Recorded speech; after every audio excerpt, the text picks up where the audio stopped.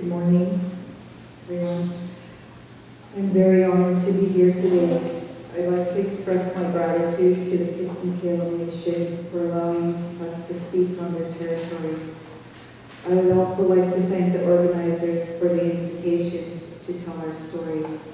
But before I start with my presentation, I'd like to introduce my mom, Matilda Mary Wilson from Keynote, and she'll start off with an overview of some of the history regarding my sister's murder. While she's doing her presentation, I'll pass around two books that we have developed. They're not completely finished, but they have information on some of this news and that we've collected throughout the year.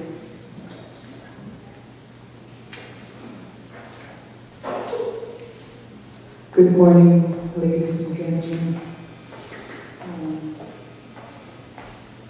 I'm very honored to stand here today, and I thank all the people involved that has put up this event.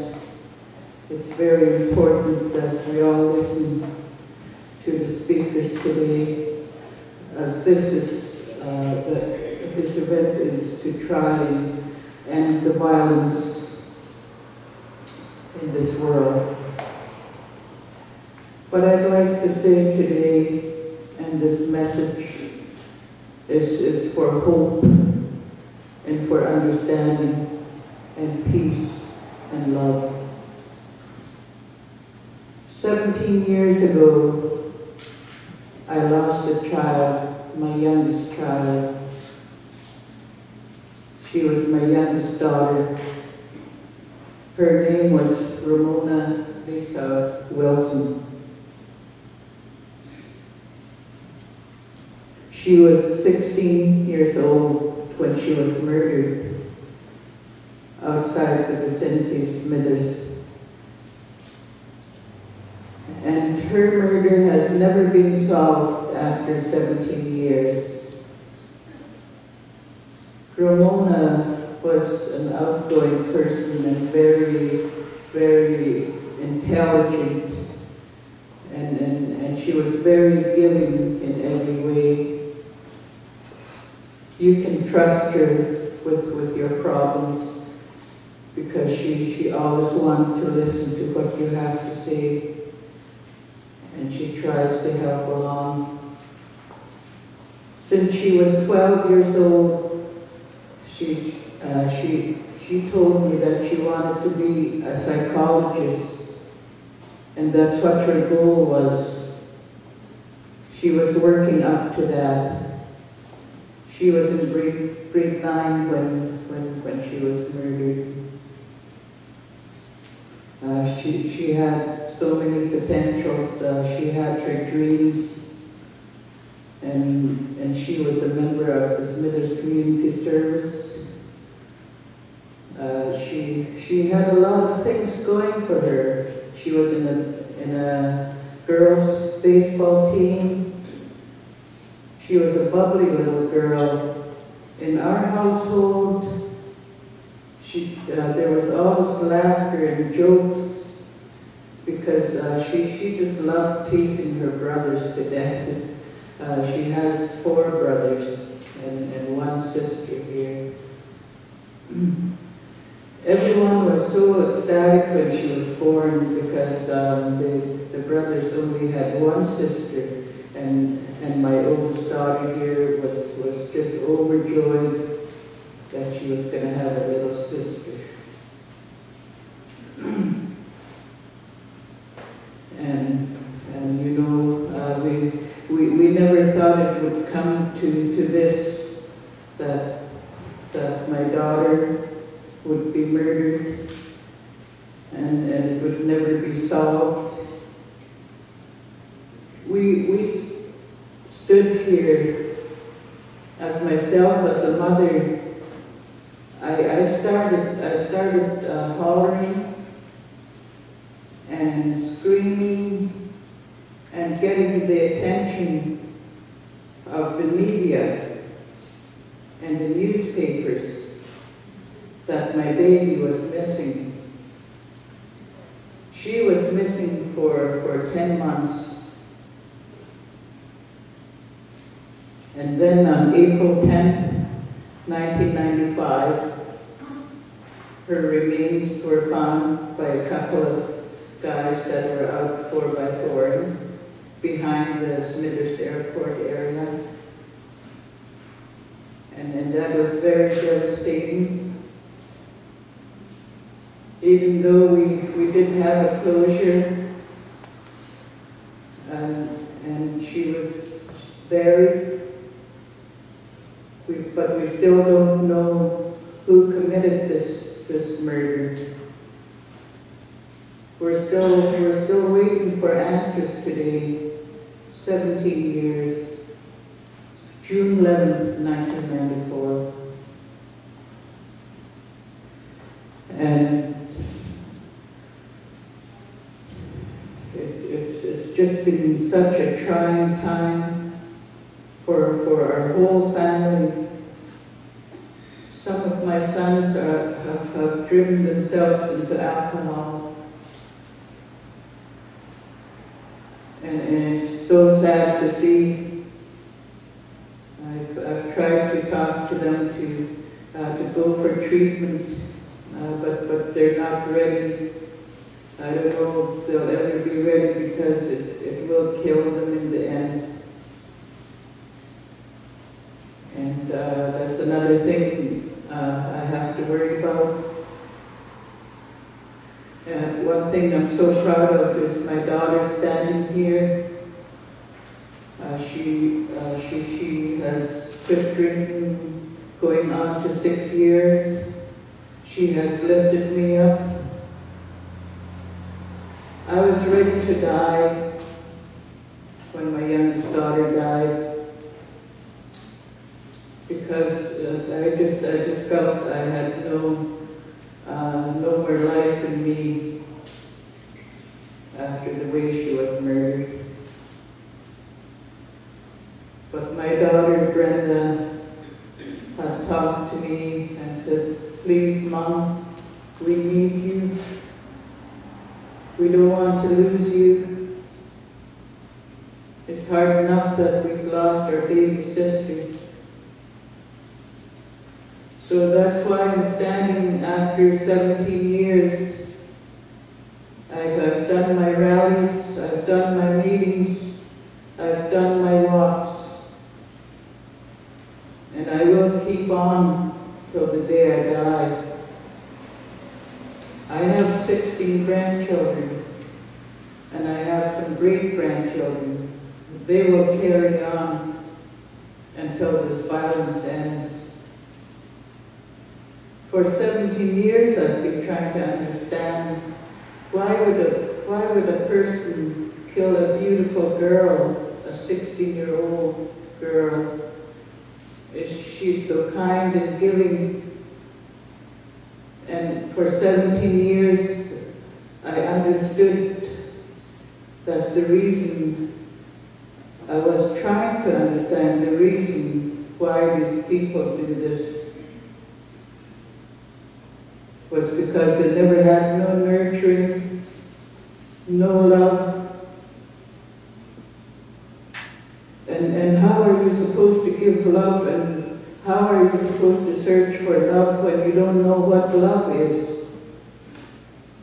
That's what I think this is what happened to these people that murdered.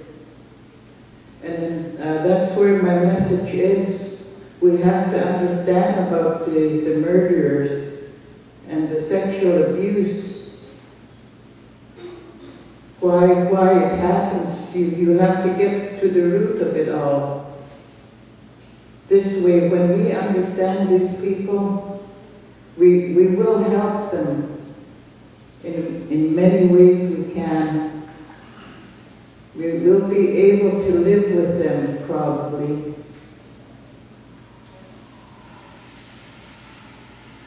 My heart is so heavy because because thinking of the other families, the mothers especially that have not found their loved ones,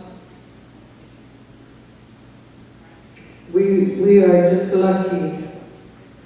We prayed so hard and people prayed for us to find Ramona. And you know, every day that I wake up, I pray for the mothers, and before I go to bed, I pray for the mothers and the families, that they would have some kind of peace. Their babies are okay, they have gone with the Lord. They are okay. I send this message to you. Your children are okay. The only thing is that I pray that one day we will find all of them, so we can put a closure to the families. It's so hard for the families not to have a closure for their loved ones. I understand it, because for 10 months, when I didn't know where my daughter was, I had everything going in my mind that she was being tortured or being held against her will. But here she was laying in the bush for 10 months. We were hoping against hope that she would be alive. But you know, as hard as it is, we got her back, and that's what these families want too, to get their children back so they can bury them. I send this message out to all of you. You look after each other, no matter what. Even if you don't know the person, you just talk to them and ask them if they need help, or just be there for anyone. I want to say to all of you, life is so short. We don't have no time for bitterness. The whole answer to living right is forgiveness and to understand each other. That's the message I send to you. Thank you very much.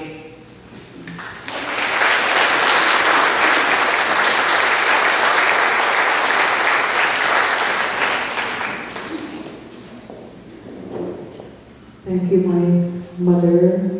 I'm so proud of her for being able to be here today with me.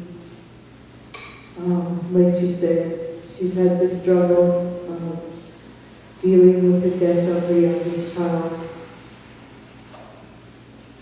But also, I want to stand here today to share a story, to give you an overview of the impacts that we as a family have endured over the last 17 years. I'm also here to gather information and resources from you. You are people that can assist the families that are enduring an ongoing pain that will be in their hearts for the rest of their lives. As I tell you our story, think about what you can do to assist other families that would have experienced a similar scenario.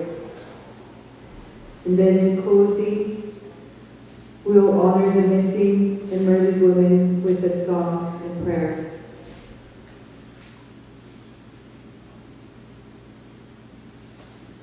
Ramona Lisa Wilson was born February 15, 1978 in Smithers. Ramona was the youngest girl in our family. When Ramona was first born, she was the apple of our eye. I was so happy to have such a beautiful baby sister.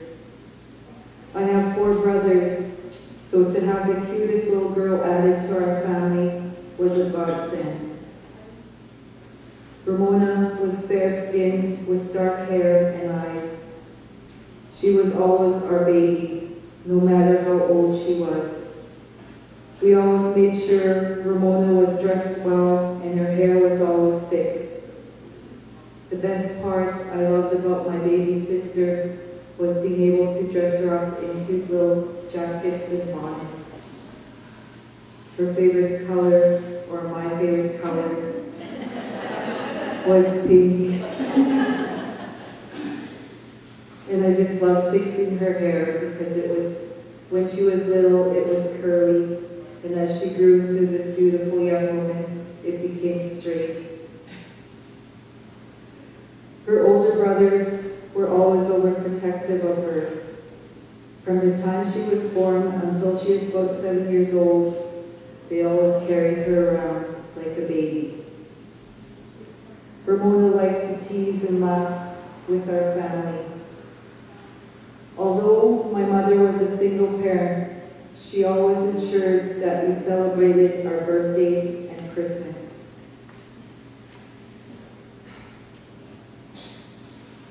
So right now, you might be thinking that we fit into the many statistics of single parents, poverty, and a dysfunctional family. So I have the question of, was this our fate? Did we deserve this? And did we bring this on to ourselves? Despite what the statistics may say about us, our love for each other is very true and very deep. When one of us is hurting, we all know it. The more we talk about the day before or a week before Ramona went missing, we realize that we had some sort of internal warnings. Why do we, as human beings, never ever listen to those internal warnings? Why are we not informed to listen to those warnings that we feel inside us when our eye twitches and we know something bad's going to happen?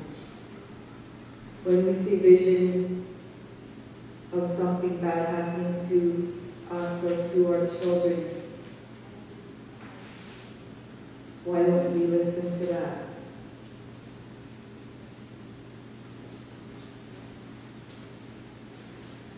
The next hurdles that we have experienced throughout the years are convincing our community, the RCMP, and at that time, our mayor. We had a problem and we needed help. Why didn't these people believe us? Why did we even have to try to convince them? Even with the fact that there was already one Aboriginal girl missing from our community prior to Ramona's disappearance. Why didn't they believe us? Why didn't they believe the family that had already had a girl that was missing from their family? And I'm speaking about Delphine Nicole. She was missing 4 years prior to Ramona. That family tried their hardest to bring it to the attention of our community that their daughter, their sister, was missing. And like my mother said, we are a lucky family because we were able to find Ramona's body. And the fact that I was working in a place that worked with families, I was able to quickly make connections where I needed to go to bring this out to the media. I had connections with people that I worked with in the community. I believe if I didn't have those connections, I wouldn't be standing here today. And I don't think there'd be any public inquiry happening right now. The successes that we have had have been the governing body that carries the can, implementing the coordinator there, and now the commission. And most of all, what has been really awesome is everyone here in this room. To be able to collaborate and to come together to try to find some solutions. I find those successes.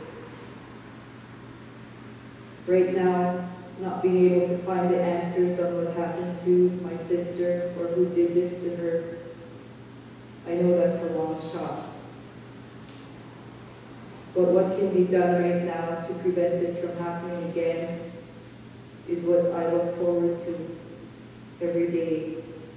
I think about ways that I can help the future generation. I work with preschoolers. Every one of those children I see, I also see a part of my sister in that. And that is why I continue to do this kind of work. Sorry for talking.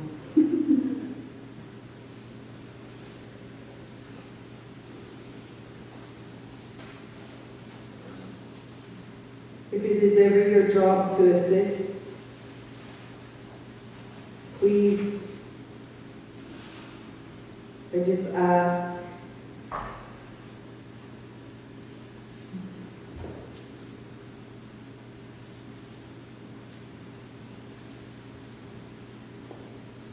because this is something that the police told us when we asked for help.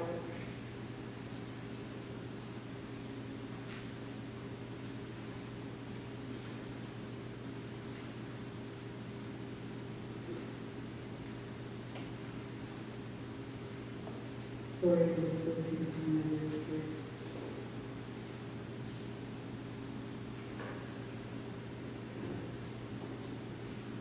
If a family ever comes to you to ask for assistance, please don't tell them that their child probably just needs a break from them.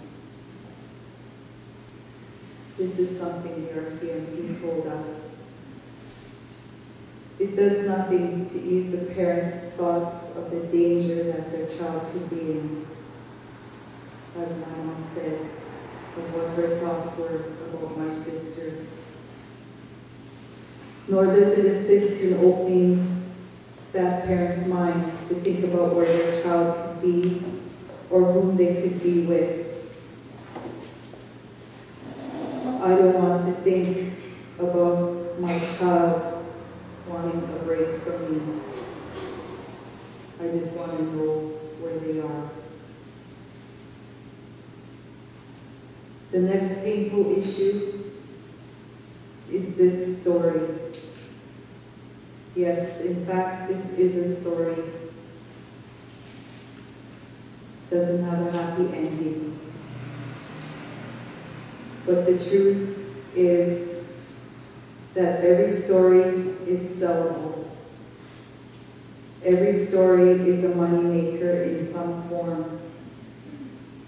The story becomes a book, a song, a poem, a rally, a symposium, a walk for justice. Where is this justice when people are doing this not for justice or answers, but for personal gain or financial benefits? This is our story of tragedy and very real pain. How do we deal with people that ride on the tails of this story to gain fame and fortune? How do we find the funds that we need to keep up the awareness in our communities when our story is being used to solicit funds for their benefit? These are only questions that I bring up that I'm looking for solutions for. because throughout the times that we've had to do the walks and stuff and bring awareness to our community, we've also had to deal with other people trying to do the same thing without consulting any of the families, which this tragedy has been bestowed upon.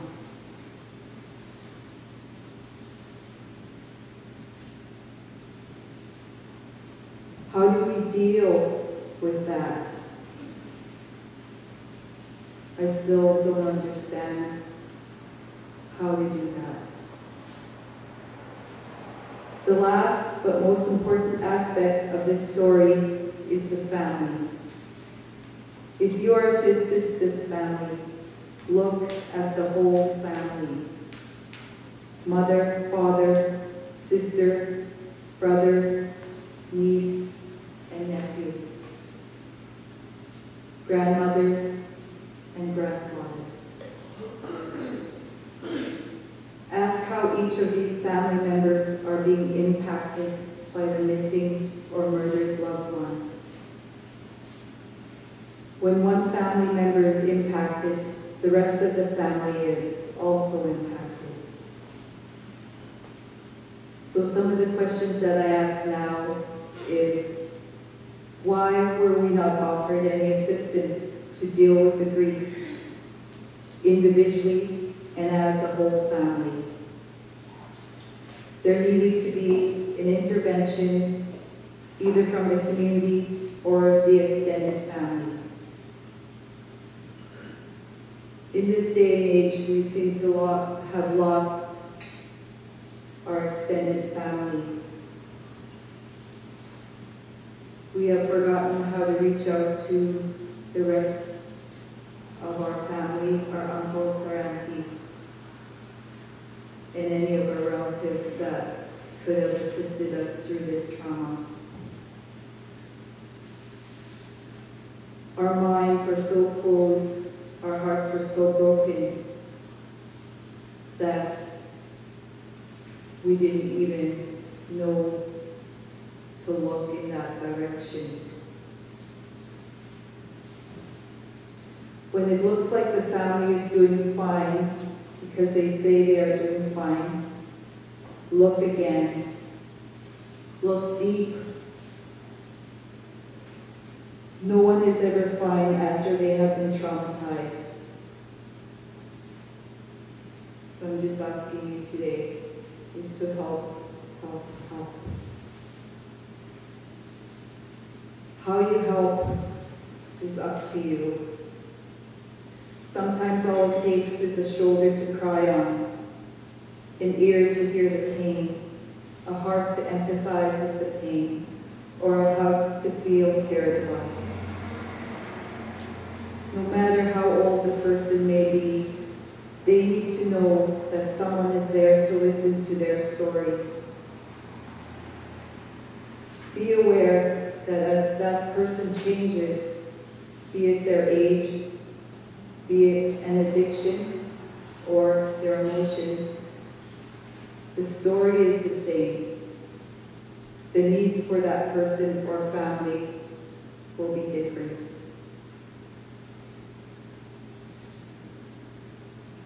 This is our story. You are our community. You are the shoulder to cry on. What can you do?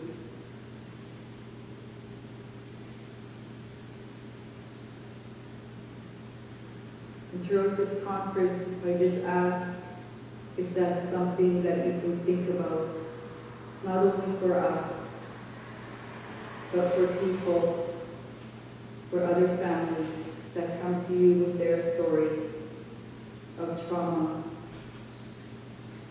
or just everyday life that they can't deal with.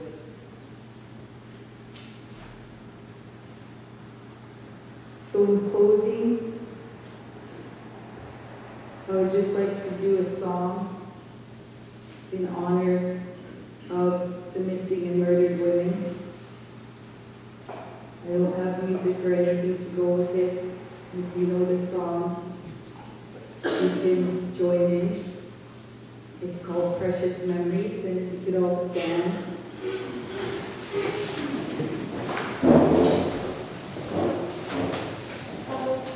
And this song is usually used for funerals, but I would like to use it for these ladies that have gone missing or that have been murdered, because they are all precious, and each of them has beautiful memories that they brought to our lives.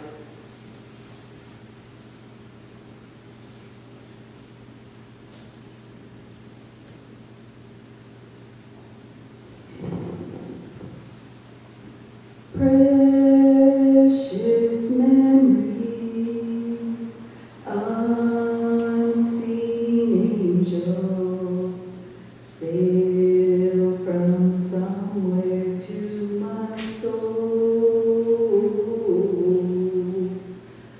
How they linger ever near me, and the sacred paths unfold. Precious memories, how they linger, how they ever flood my soul. In the stillness of the midnight, precious sacred seeds unfold. Precious Father, loving others, fly across the lonely years, and the home scene of my childhood, and fond memories of you.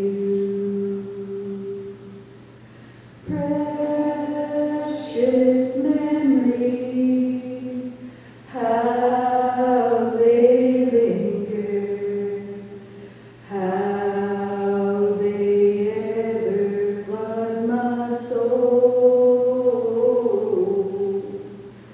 In the stillness of the midnight, precious sacred seeds unfold. As I travel on life's pathways, know not what the years may hold. As I ponder